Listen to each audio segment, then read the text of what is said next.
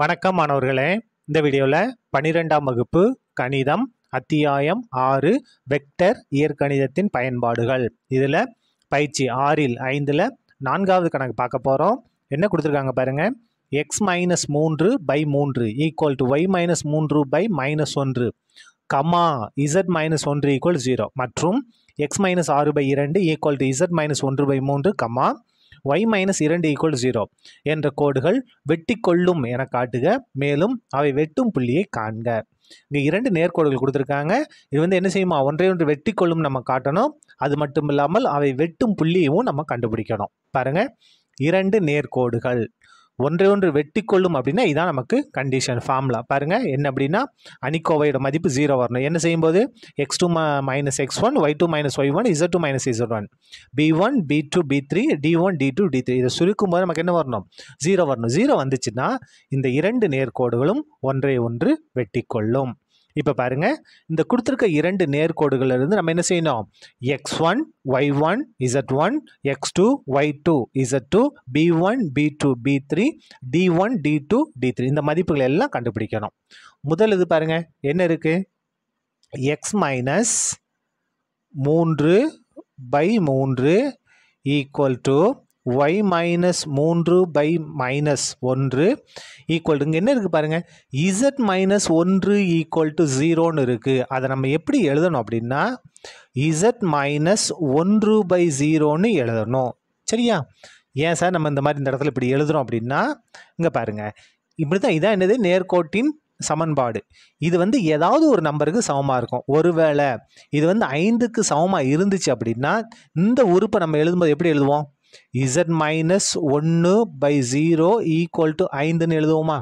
அதாவது இந்த சமன்பாடு, இந்த நேர்கோட்டி சமன்பாடு 5 இருக்குது, 5க்கு சமமாக இருக்குது அப்படின்னா இந்த z-1/0 இதோட மதிப்பு என்ன எழுதுவோம், 5ன்னு எழுதுவோம். இப்போ பாருங்கள், இது என்ன வகுத்தல், இங்கே பெருக்கலாம் மாறுமா? அப்போது z-1 ஈக்குவல் டு 5 பெருக்கல் 0. அப்போ z-1ஓட மதிப்பு என்ன வந்துருச்சு, 0 வந்துருச்சு.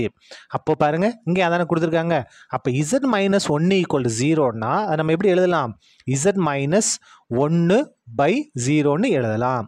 இதிலிருந்து நம்ம என்னென்ன மதிப்புகள் கண்டுபிடிக்க போகிறோம், x1 y1 z1 இந்த 3 மதிப்புகளை நம்ம கண்டுபிடிக்க போகிறோம். சரியா? இங்கே பாருங்கள், இந்த நேர்கோடி வடிவம் பாருங்கள், x1 இருக்க இடத்துல 3, y1 இருக்க இடத்துல 3, z1 இருக்க இடத்துல 1. சரியா? இங்கேயும் மைனஸ் இருக்குது, இங்கேயும் மைனஸ். அந்த மைனஸை பார்க்கணும் அவசியம் இல்லை. அதுக்கடுத்து பாருங்கள், b1 b2 b3 அது என்னென்னா பாருங்கள், இங்கே பகுதியில் இருக்குது இல்லையா, 3, -1, 0. சரியா? அதுக்கு அடுத்த லைன், 2வது லைன் பாருங்கள், அதே மாதிரி தான். இங்கே என்ன இருக்குது பாருங்கள், x-6/2 x-6/2 அதுக்கடுத்து பாருங்கள் y-2 ஈக்குவல் 0. அது நம்ம உள்ளே எழுதும்போது எப்படி எழுதுவோம், y-2/0ன்னு எழுதணும் ஈக்குவல் டு z-1/3. இதிலிருந்து நம்ம x2 y2 z2ஓட மதிப்புகளை நம்ம எடுத்து எழுதிடலாம். பாருங்கள், x2ஓட மதிப்பு 6, y2ஓட மதிப்பு 2, z2 சரியா, z2ஓட மதிப்பு எவ்வளவு, 1. அதுக்கு அடுத்தது இதிலிருந்து நமக்கு d1 d2 d3 இந்த மதிப்புகள் வேணும். அது என்ன அப்படின்னா பகுதியில் இருப்பாங்க 2 0 3 2 0 3. இப்போ பாருங்கள், இந்த ஃபார்முலாவை கொண்டு பிரதியிட போகிறோம். நமக்கு ஆன்சர் என்ன வரணும், 0 வரும். Therefore x2 - x1 y2 - y1 z2 - z1 b1 b2 b3 d1 d2 d3 இதில் கொண்டு பிரதியிடலாமா, ஈக்குவல் டு x2 பாருங்கள், x2ஓட மதிப்பு 6 மைனஸ் x1ஓட மதிப்பு 3, y2 - y1 y2ஓட மதிப்பு 2 மைனஸ் y1ஓட மதிப்பு 3, z2 - z1 z2ஓட மதிப்பு 1 மைனஸ் Z1ஓட மதிப்பும் ஒன்று தான். அதுக்கடுத்து பாருங்கள் B1 B2 B3 இங்கே இருக்குது பாருங்கள். B1 B2 B3யோட மதிப்பு 3 -1 0. அதுக்கடுத்து பாருங்கள் D1 D2 D3 இங்கே இருக்கா 2 0 3. இப்போ பாருங்கள் ஈக்குவல் டு 6லேருந்து 3 கழிச்சோம்னா 3, 2 -3னா -1, 1லேருந்து 1 கழிச்சோம்னா 0. ரெண்டாவது என்ன இருக்குது பாருங்கள் 3 -1 0. அதுக்கடுத்தது 2 0 3. இப்போ பாருங்கள் என்ன வந்திருக்கு நமக்கு 2 நிறைகள் சமமாக இருக்குது. எந்தெந்த நிறைகள்? முதல் நிறையும் இரண்டாவது நிறையும் சர்வ சமமாக இருக்குது. ஒரு அணிக்கோவையில் 2 நிறைகள் சமமாக இருந்துச்சுன்னா அந்த அணிக்கோவையின் மதிப்பு 0. இல்லை சார் நான் விரிவுபடுத்த போகிறேன் அப்படின்னா நீங்கள் என்ன செஞ்சுக்கலாம்? விரிவுபடுத்திக்கலாம். விரிவுபடுத்தி பார்த்தாலும் உங்களுக்கு 0 தான் வரும். இப்போ பாருங்கள் இந்த அணிக்கோவையின் மதிப்பு 0 வந்ததுனால தரப்பட்ட கோடுகள் ஒன்றை ஒன்று வெட்டி கொள்ளும். ஒன்றை ஒன்று வெட்டி கொள்ளும். வெட்டி கொள்ளும். சரியா? வெட்டி கொள்ளும்னு நம்ம நிரூபிச்சிட்டோம். அடுத்தது நம்ம வெட்டி கொள்ளும் புள்ளியை நம்ம கண்டுபிடிக்கணும். ஒன்றை ஒன்று வெட்டி கொள்ளும் நிரூபிச்சிட்டோம். இப்போ அந்த வெட்டி கொள்ளக்கூடிய புள்ளியை நம்ம கண்டுபிடிக்கணும். இப்போ பாருங்க இந்த முதல் சமன்பாடு இருக்கா, இதை நம்ம ஏதாவது ஒரு திசையிலிக்கு நம்ம சமப்படுத்துவோம். x - 3/3 equal to y - 3/-1 z - 1/0. இதை எதுக்கு நம்ம சமப்படுத்தலாம்? எஸ்ன்ற ஒரு திசையிலிக்கு சமப்படுத்தலாம். இப்போ பாருங்க இதை சமப்படுத்திக்கிடுவோம். x - 3/3 equal to S. இந்த இடத்துல y - 3/-1 equal to S. z - 1/0 equal to S. எல்லாத்தையும் என்ன செஞ்சிடும்? தனித்தனியாக எஸ்ஸுக்கு சமப்படுத்திட்டோம். இப்போ பாருங்க நமக்கு எக்ஸ் ஒய் இசட்டோட மதிப்புகளை கண்டுபிடிச்சிருவோம். x - 3 equal to 3s. இந்த எஸ் இங்கே வகுத்தலுக்கு வந்தால் பெருக்கலாம் மாறிடும். அப்போ எக்ஸ் ஈக்குவல் டு 3s + 3. அதே மாதிரி இங்கே வாங்க y - 3 ஈக்குவல் டு -1 இங்கே வந்தால் பெருக்கலாம் மாறும். -1 எஸ்ஸையும் பெருக்குனா -s. அப்போ y ஈக்குவல் டு -s. இந்த 3 இங்கே வந்தால் +3. இந்த இடத்துல ஒய்யோட மதிப்பை கண்டுபிடிச்சாச்சு. இங்கே பாருங்கள் z - 1 ஈக்குவல் டு இங்கே என்ன இருக்குது 0 இங்கே வந்தால் பெருக்கலாம் மாறும். 0வையும் எஸ்ஸையும் பெருக்குனா 0. இப்போது z ஈக்குவல் டு 1. அப்போது இதை வந்து புள்ளிகளை எழுதிடுவோமா?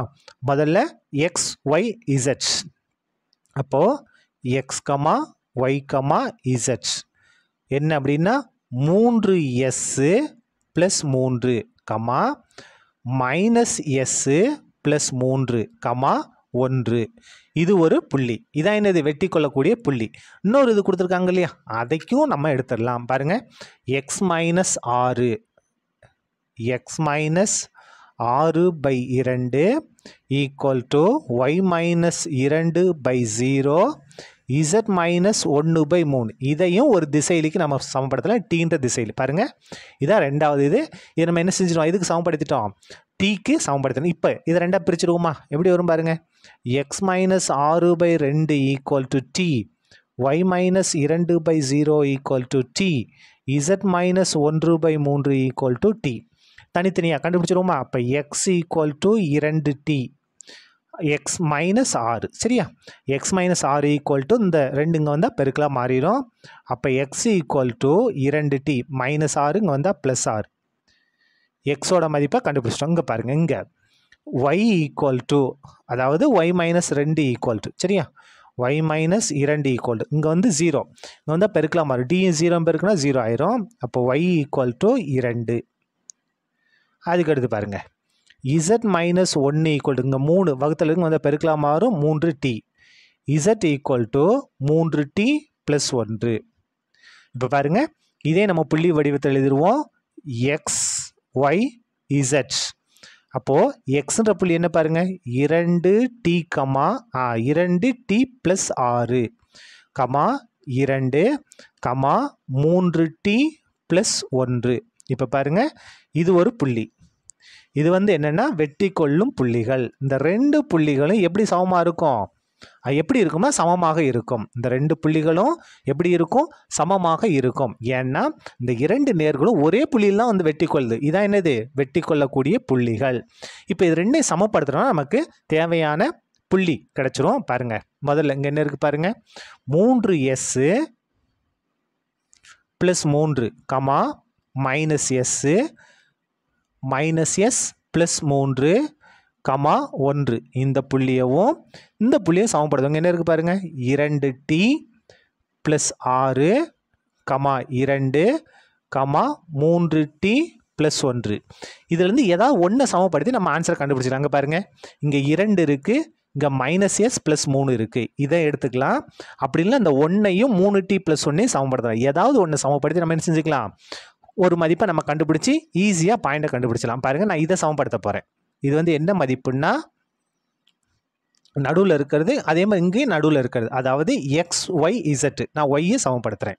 இங்கே என்ன இருக்குது பாருங்கள், -s + 3 = 2. அப்போது -s = 2. இந்த பக்கம் வந்துச்சுன்னா என்ன ஆகும்? -3. அப்போ -s = 2 - 3 -1 - கேன்சல், s = 1. எஸ்ஸோட மதிப்பை கண்டுபிடிச்சிட்டோம். இந்த எஸ்ஸோட மதிப்பை கொண்டு போய் எங்கே பிரதியிடலாம் பாருங்கள், இந்த பாயிண்டில் பிரதியிட்டோம்னா நமக்கு என்ன கிடைச்சிரும்? வெட்டும் புள்ளிகள் கிடைச்சிரும். இதில் இப்போ பிரதியிடலாமா பாருங்கள், xyz = therefore x, y, z = அந்த பாயிண்ட் திரும்ப ஒரு தானே அங்கே எழுதிடுறேன், 3s + 3 இந்த இடத்துல கமா, சரியா, -s + 3 கமா 1. இப்போது இந்த எஸ்ஸோட மதிப்பு இந்த இடத்துல நம்ம பிரதியிடுவோம். 3 எஸ்ஸோட மதிப்பு 1, இந்த +3 அப்படியே வந்துடும். அதுக்கு அடுத்தது மைனஸ் அப்படியே வந்துடும். எஸ்ஸுக்கு பதிலாக 1 + 3 கமா 1 அப்படியே வந்துடும். இப்போ பாருங்கள், 1 3 3, 3 3 கூட்டினா 6 கமா -1 + 3ன்னா அப்போ 3லேருந்து 1 கழிச்சோம்னா 2 கமா இந்த 1 வந்துடும். இதுதான் அந்த 2 நேர்கோடுகளும் வெட்டி கொள்ளும் புள்ளி. என்ன? 6, 2, 1. சரியா? அவ்வளோதான். இந்த கணக்கு முடிந்தது. நன்றி.